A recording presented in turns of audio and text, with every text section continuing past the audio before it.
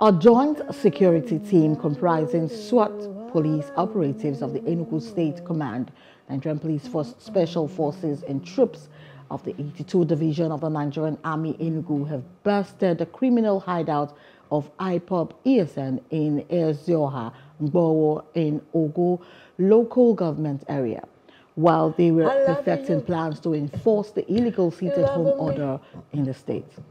And this was contained in a statement issued by the State Police Public Relations Officer, DSP Daniel Ndukwe.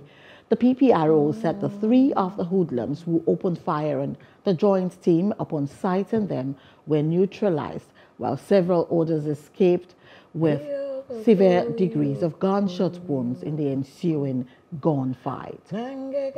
Hello, hope you enjoyed the news. Please do subscribe to our YouTube channel and don't forget to hit the notification button so you get notified about fresh news updates.